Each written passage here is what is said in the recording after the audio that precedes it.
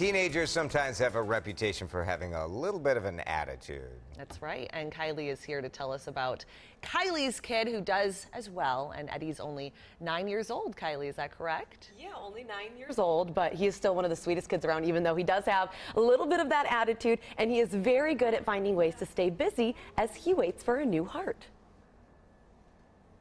Eddie is 9 years old, going on 16. He is not your typical 9-year-old. He's got a little bit of a teenage attitude to For him. being 9 and being raised by teenagers, that's my attitude. Eddie has 4 older brothers and sisters. Benny, with his long, shaggy girl hair, and I'm the youngest at 9 and 3rd grade. But 3rd grade didn't go exactly as planned. 3rd grade, we started 3rd grade, same as everybody else. Eddie was getting sick a lot and was extra tired.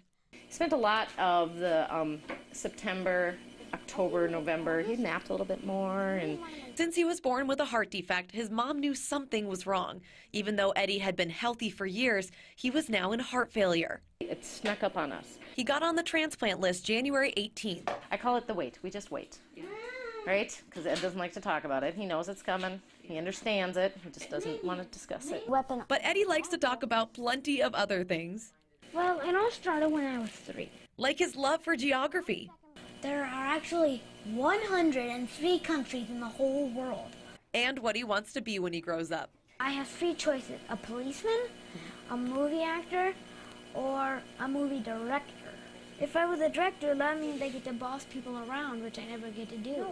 But for now, Minions, Minion Madness by Eddie Coonsey. he'll settle for entertaining everyone here at Masonic Children's Hospital. Page 1, banana. Kylie Bearse, WCCO 4 News. Banana. He is such a sweetheart. So he was born with hypoplastic left heart syndrome. So that means you're born without the left side of your heart. So they always kind of knew that this day would come, that they would need that transplant. But now it's just that waiting game where you just wait for the phone call. And Right. Right. What else can you do? What a cute kid, though. I know. Yeah, so sweet. I wish him all the best so he can someday maybe boss people around like Yes, he wants. exactly. Very cute. All right, All right. Kylie, thanks.